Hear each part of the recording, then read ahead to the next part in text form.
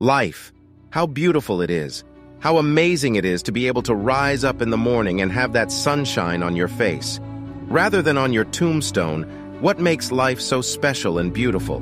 It is beautiful because whatever you have that you may be dealing with, like you still have a good life with so many moving parts, when life is always good, every day is a new day and another opportunity that others may not have.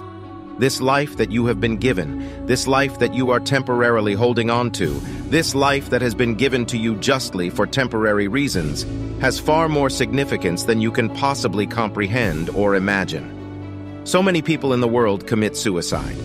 For granted, instead of realizing that you have to take the opportunity to live it the best way you know how. Now, on this journey of life, you're going to face a significant amount of circumstances and a significant amount of challenges. You've got to fall into areas that you cannot understand in a position for you to understand.